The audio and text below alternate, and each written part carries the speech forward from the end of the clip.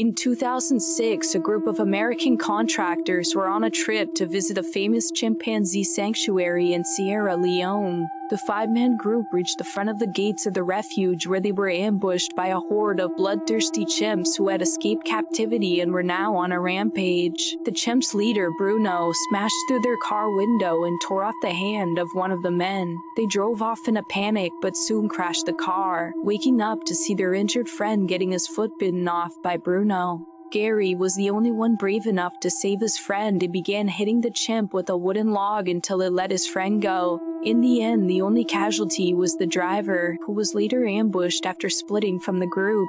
He was torn to pieces by the raging chimps. Some of them are still on the loose till this day, including Bruno.